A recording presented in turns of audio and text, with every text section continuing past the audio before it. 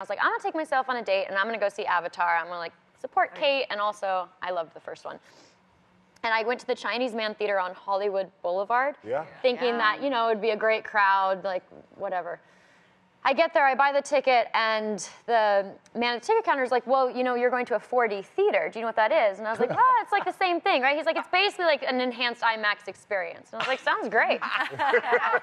So I go into the theater, and I sit down, and I'm the only one there the entire time.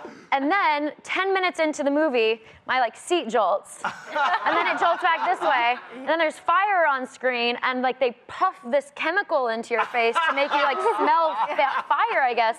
And then the theater starts spitting on me, and there's like mist happening because it's raining in the movie. It was so distracting that I remember I'm like trying to watch the movie and just being thrown everywhere. Like, I left feeling worked. I was like, geez.